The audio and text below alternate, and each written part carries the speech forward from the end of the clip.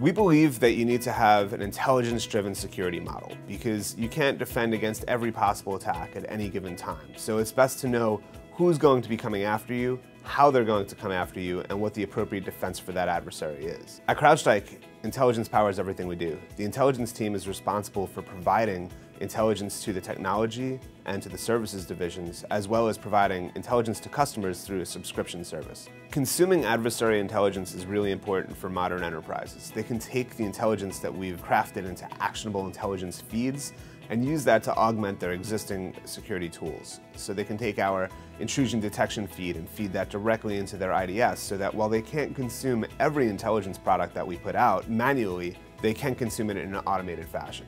The CrowdStrike intelligence team monitors over 40 adversaries today.